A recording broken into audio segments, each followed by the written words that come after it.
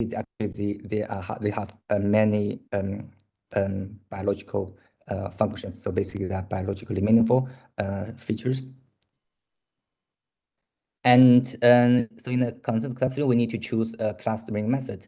So I think K-means is the most used method. So in COLA, we suggest or recommend to use S-K-means, a spherical K-means, which is a variant of the standard K-means clustering, but it uses the cosine similarity instead of the Euclidean similarity. So it's like project all the data points to a sphere or a hypersphere, and just to apply this K-means like method, but on the surface of this hypersphere to look for groups. So it's kind of like a correlation-based K-means clustering.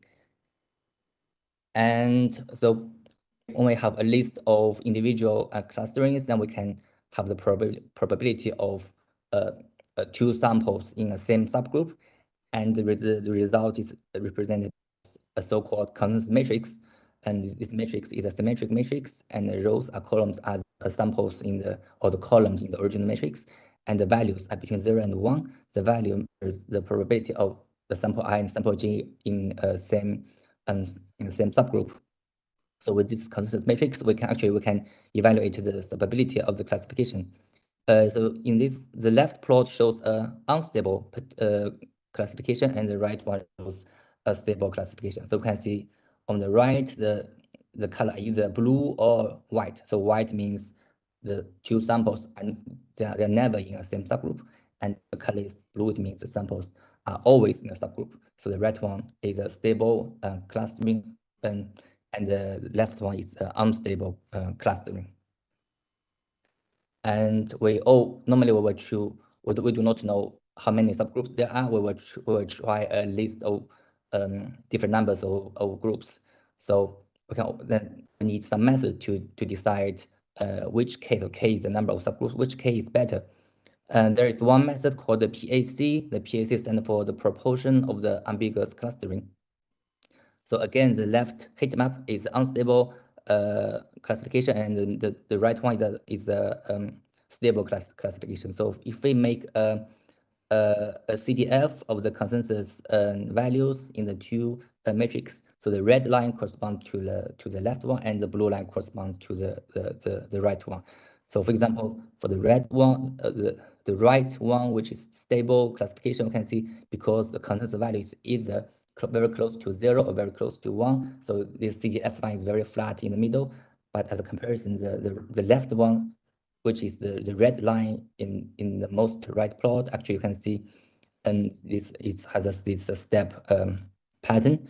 So the PAC measures, and it's the distance, the distance on the y direction. So we just pick one value which is close to 0, for example 0.1, and another value, for example 0.9, and the PAC is the difference of these 2 points.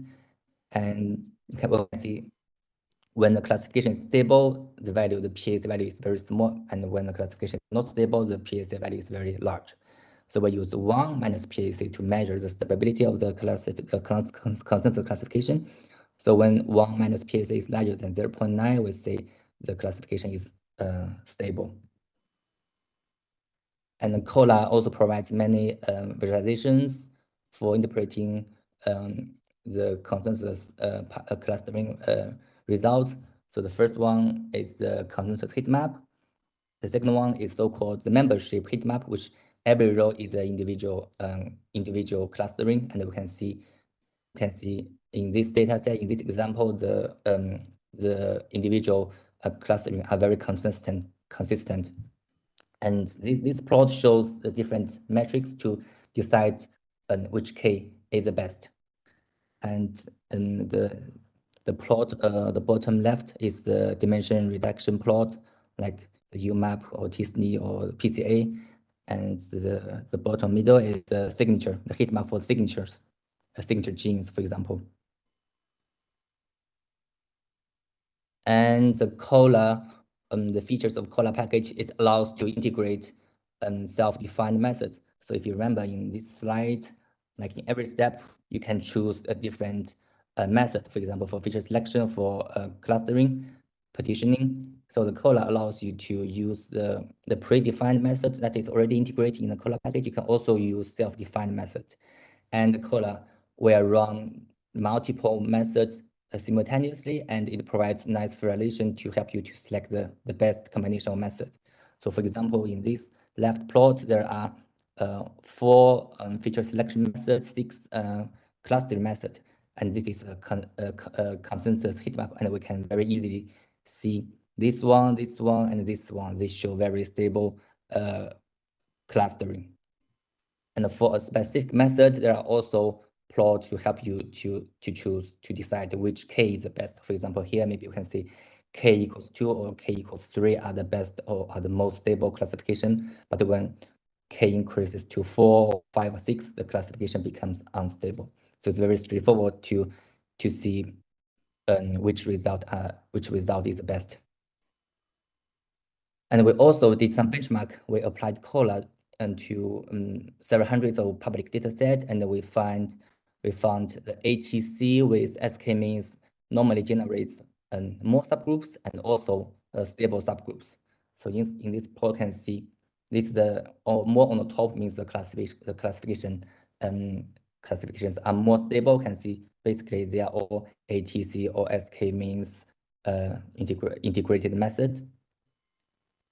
And according to our experience, if you use ATC or SK-means, it can generate new subgroups because it's a correlation-based method. And I think a lot of other methods, they use this variance-based method or use Euclidean distance-based method. So according to our experience, the ATC and SK-means can generate new subgroups, which is different from, for example, current subgroups or subtypes if they do cancer studies. And we also find these new subgroups found by ATC or SK-means are more biologically meaningful. For example, we see from the survival data, they show more significant difference on the survival. So the COLA has been published last year. So if you are interested, you can check the paper.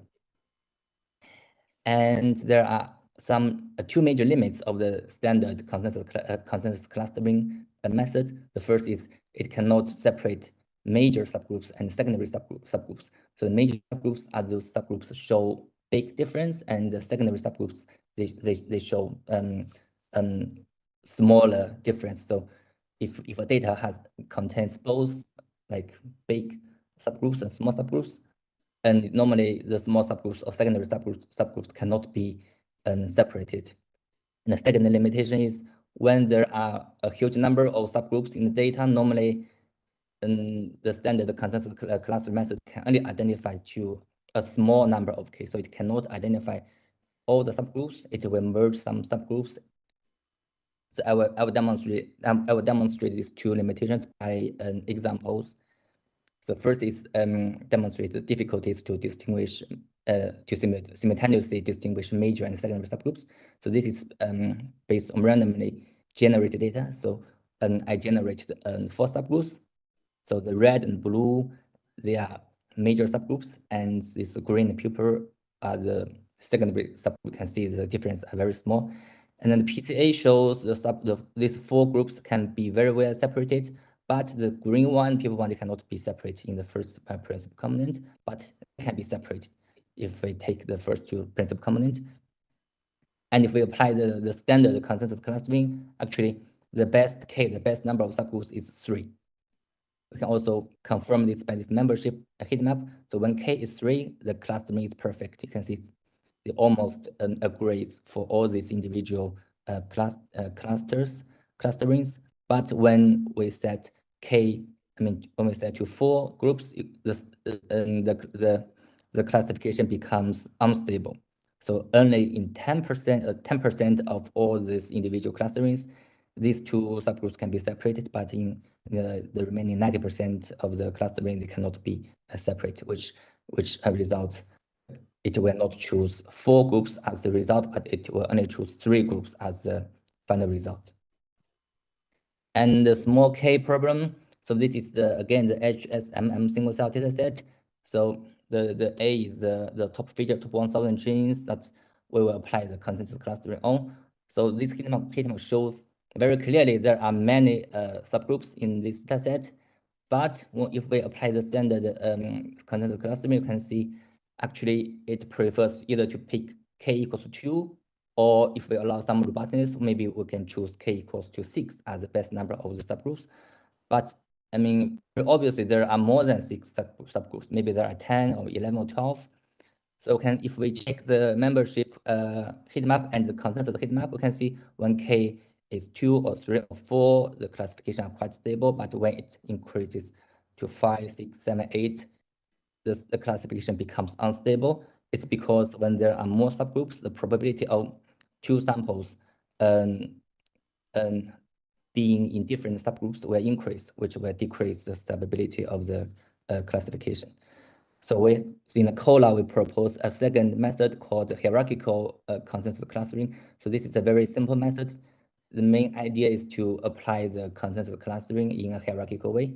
So like if we have a cohort, so we first apply the consensus clustering, but only with a small number of subgroups, let's say 3 subgroups, and we found 3 subgroups are stable, and then for each subset of the samples, we recursively apply the consensus clustering to every subset of samples, and this process is applied hierarchically, and the process stops until some criterions are met. So then we will have a hierarchy of the subgroups. So again, we apply this hierarchical consensus partitioning HCP on this HSMM dataset. Now we can detect a lot of subgroups, 12 subgroups, and they are well separated in this t-SNE plot. And you can see also the figure C, the signature genes are very, the patterns are very clear. And the figure D shows these genes are biologically meaningful, and the figure E shows HCP classification is stable. So we just repeatedly run HCP for 20 times, and this is basically it shows the classification is almost agree very well in these 20 rounds.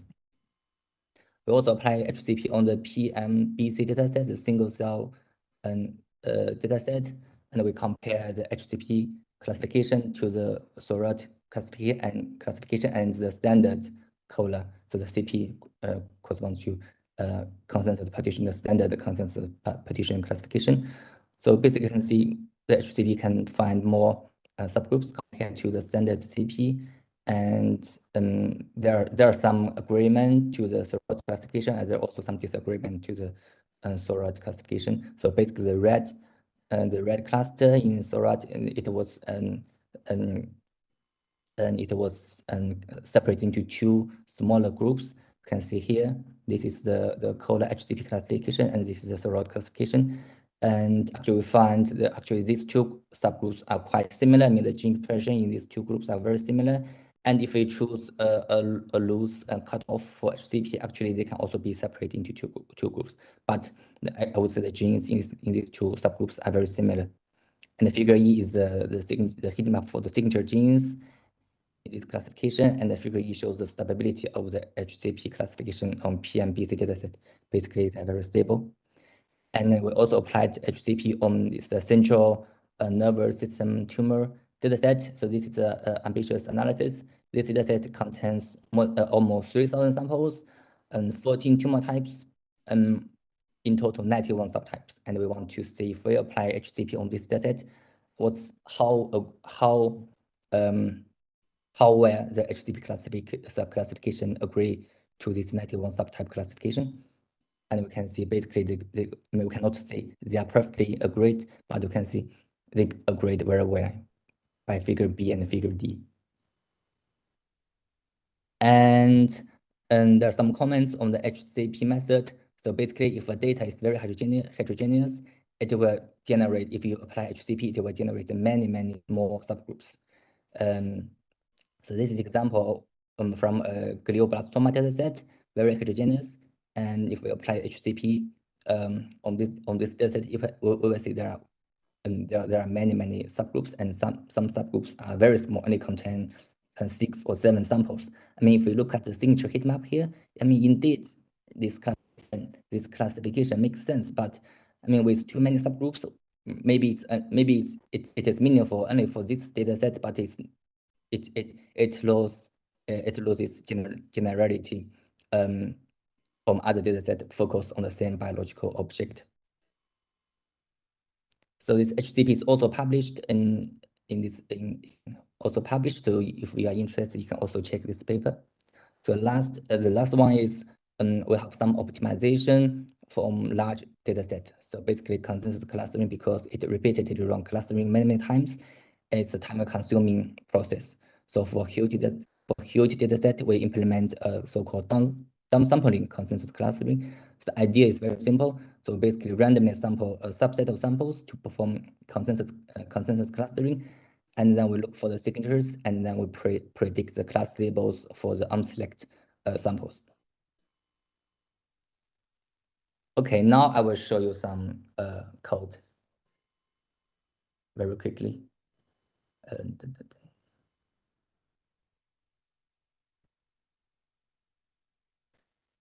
So use Cola is very simple.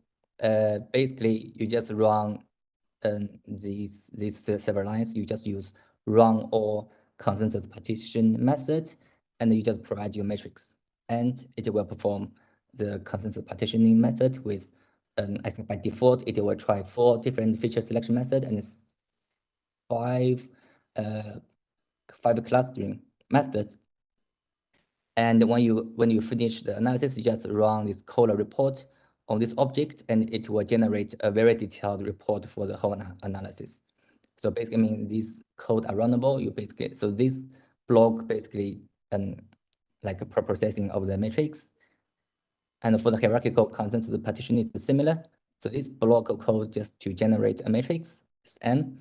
And this time we use hierarchical partitioning function, and we just provide the matrix, and we just run this function, and we use Cola report function to generate the report.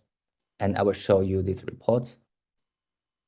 This is example for the standard consensus clustering. So it will generate a very detailed report with many plots, stuffs.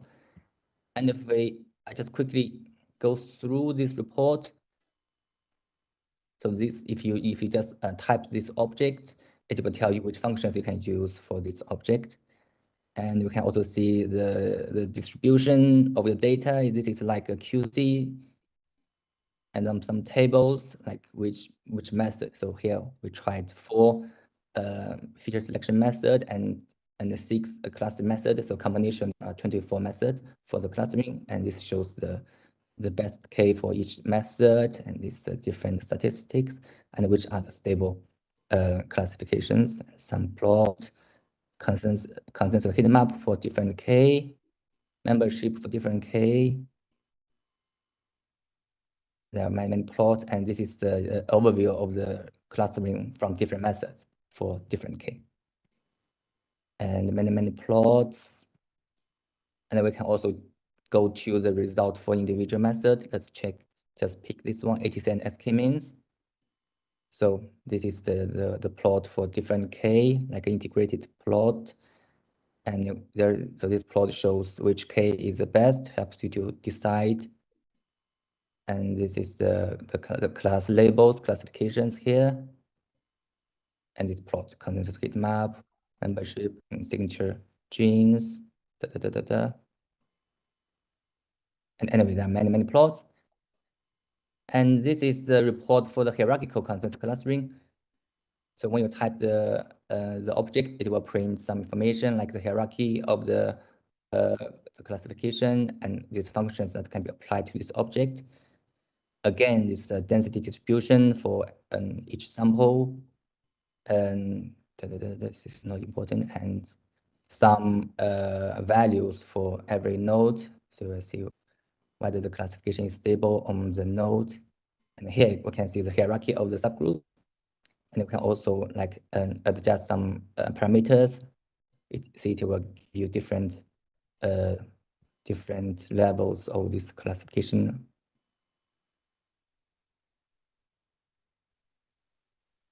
And then this like on every node, each node is only a subset of samples where the standard consensus clustering is applied. So if you go to the result for individual node, it basically they just report for the standard consensus clustering result, but only for the subset, the current subset of samples. And the last example I want to show, so these two examples, they are all based on the gene expression data. And the last example I want to show is applied to a methylation array data set.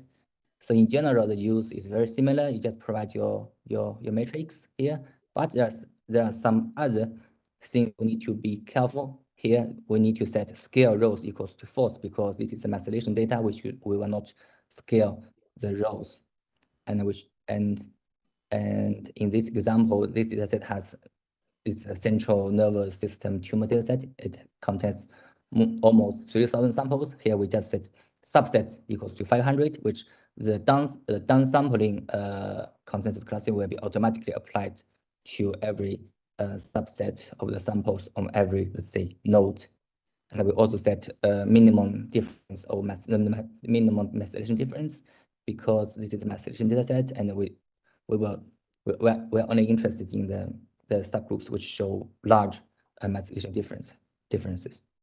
And for the other, basically, the other settings basically are similar as is the normal use of this hierarchical partitioning method. And in the end, you just call COLA report. It will generate a very comprehensive report for your analysis. And so basically that's all for the COLA package. And all these examples are runnable. So I will, so you can, so if you check the paper of COLA, you will find this code there, I think in the supplementary files. And so if you have any questions, you can ask me here, or you can also write me an email or ask me on GitHub. Thank you. Wonderful, thank you. Do we have any questions in the audience?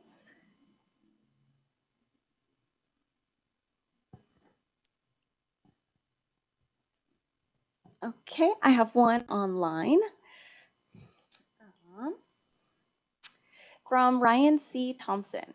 How does the hierarchical clustering decide when to stop adding additional levels to the clustering hierarchy? Is it when k-means chooses k equals 1 as the best, or some other criterion? There are several, I can show you here in the report. You will see such this one.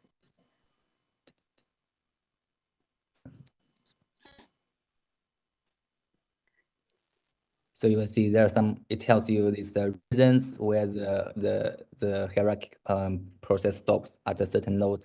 So the C means the clustering on for example, there are 90 samples. The consensus clustering is not stable on these 60 samples. So the clustering here is stopped. So these 60 samples are treated as a node, as a leaf of the hierarchy. And the B is there are not the number. There's also a minimum number of samples as a cutoff. And the C is there also a minimum number of signatures and on the node. So there are several criterions to decide whether the hierarchy process stops. Yeah, that's wonderful. We have a comment from Thomas Bardemans. The hierarchical expansion is great. I used the standard COLA clustering in the past, and I found that the lower k was more stable, while I had reason to believe that there were more populations. This is going to help a lot. Thanks.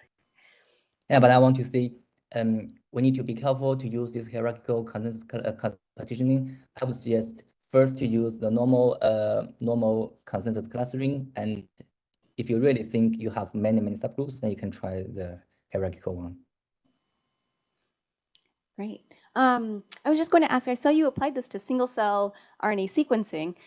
Did you have any computational requirements that you might suggest, like such as parallelization, multi-threading? What were your takes on that?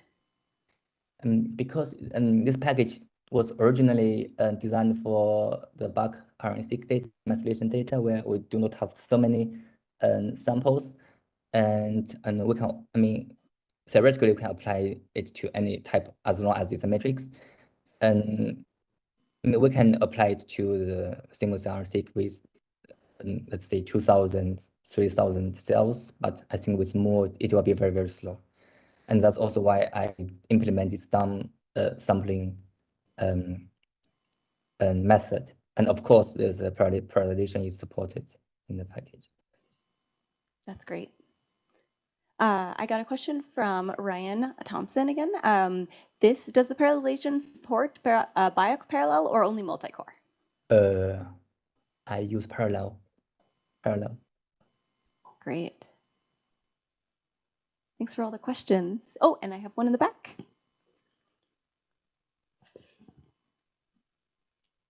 One moment, I'm going to turn on the camera for the room. Okay. Turn the camera on. Hello.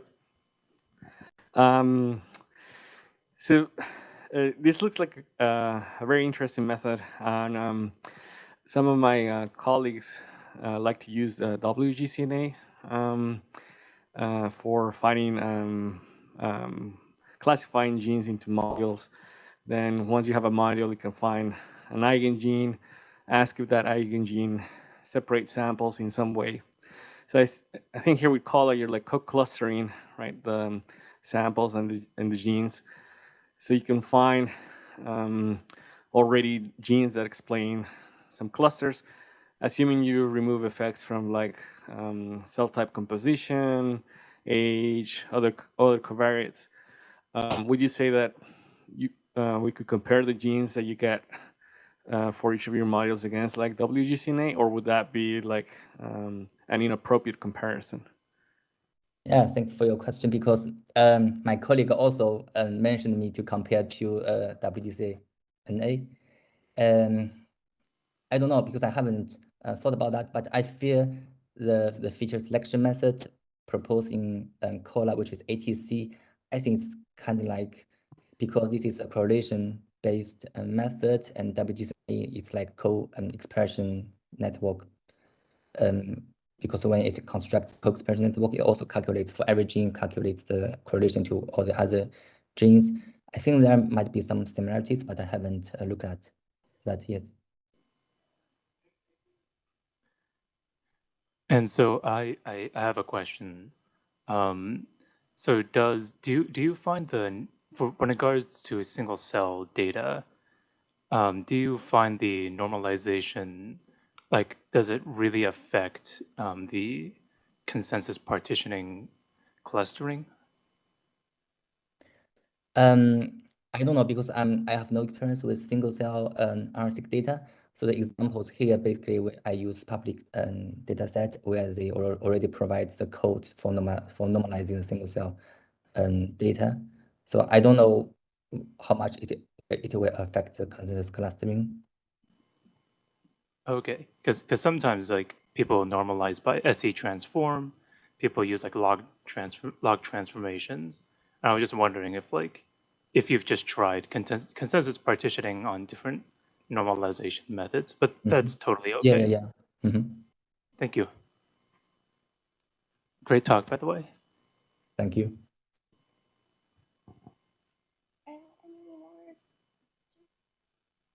Any more questions in the room, or?